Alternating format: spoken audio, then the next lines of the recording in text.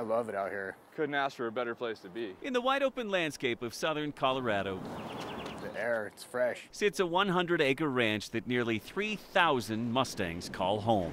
The third one over? Yeah, I like that one a lot. Bronte Roberts is right here in the middle of it all. Hi. I love their noses. She's considering everything, She got a nice face, a little bit of a dish. from head to It's got a nice butt. looking to adopt the perfect companion. They make you a better person, and I think they fill a lot of spiritual needs. These Mustangs come wild off the range. They're captured by the Bureau of Land Management and brought to this spot to be trained and cared for by men like Earl Kelly. We teach them from A to Z, whatever you want. I get them to do some really cool stuff. Out here, the link between horse and trainer It was a wild horse. is the wild past they share.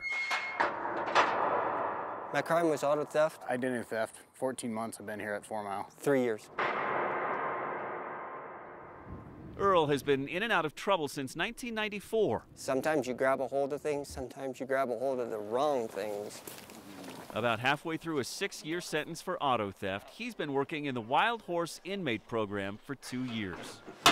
At first, you're kind of like sentenced to being out here. But then some of them, just like me, they start liking it and they start loving it. Just getting her groomed out today. Earl and 64 other inmates care for thousands of wild Mustangs and burros. My family had horses, so I kind of had a little head start on a little bit. I've rode a horse twice before I ever came out here. They soon identify that the horses are the same as them. They both have a number. They both are behind prison walls, so to speak. You're proud when you get to send that horse to somebody else. Come here, buddy. That pride changes these men. Colorado Department of Corrections reports inmates in this program are 18% less likely to return to prison. Good boy, Jerry. I don't even want to go back. I want to spend every day out here, you know. Most of the trained horses end up working for a very special cause. Our biggest customer for the saddle horses is the United States Border Patrol. Men who once ran from the law, training horses to run down those who break the law. And they come here and we get put a lot of love and care into them, and then off they go. After years of working closely with these animals, Earl can look back at his past and see the error of his ways. I did things that I'm absolutely not proud of. Despicable.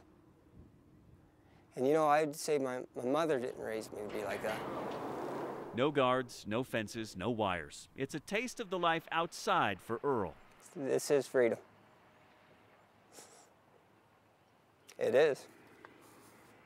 I don't have kids, but I got a few horses out here. That's the one. That's her? Really? Yeah. That's her. Across the ranch, Bronte has chosen her horse. 0067, she's a 5-year-old mare. It's really exciting. It's odd because I don't know anything about her, and she's mine now. When the horse leaves here, to me, that horse made parole. A new life for an adopted animal. If you don't learn to know how powerful they are, they'll hurt you.